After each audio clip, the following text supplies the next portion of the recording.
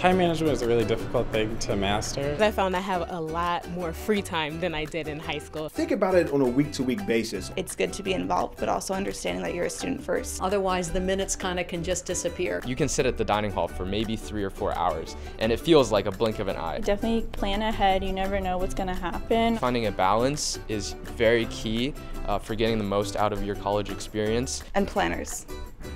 That's how I've survived college, is my planner.